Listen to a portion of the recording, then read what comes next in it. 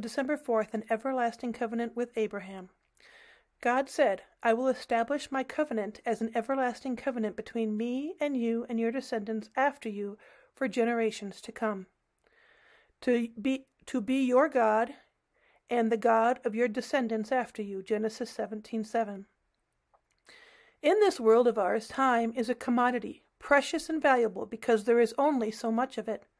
The time of our childhood, carefree and simple, comes to an end all too soon. The intimate togetherness of married life may be our bedrock for many years, but eventually that too comes to an end. Our healthy time, our strong and vigorous time, our physically active and mentally involved time. In some cases, it burns out quickly, and in other cases, it simply fades away. But in every case, it comes to an end.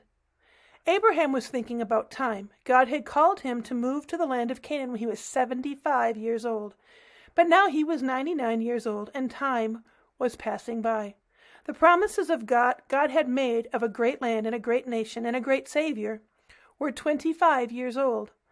Perhaps time was running out for Abraham. Perhaps time was running out for God's promises. But God was going to lift the limits of time. God came to the musing Abraham and declared that his covenant, his binding promises, were everlasting.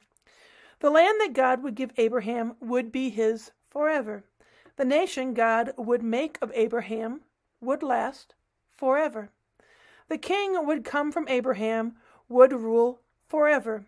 A beautiful and perfect life relying on God's deep love would be lived forever. God reminded Abraham, Christ is coming.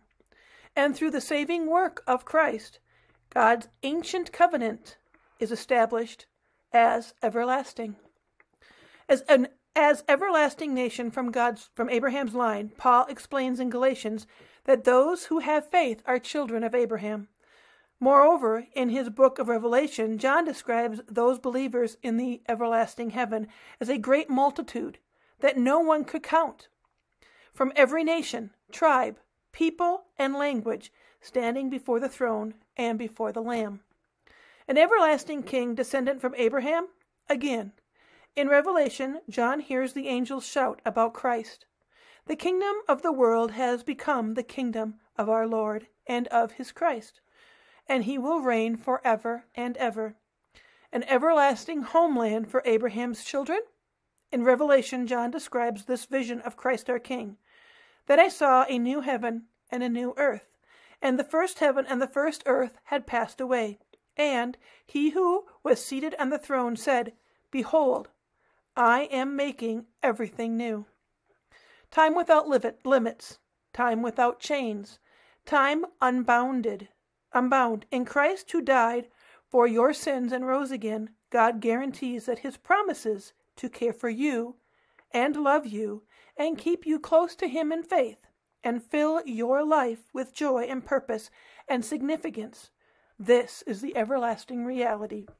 And we pray, come quickly, Lord Jesus, and make time new for us so that with you we enjoy the glorious freedom of everlasting. Amen. Thank you for joining us tonight. And if you would like to share this with anybody, remind them that it is on the East Fork YouTube page in both the kindergarten and first grade folders. Have a good evening.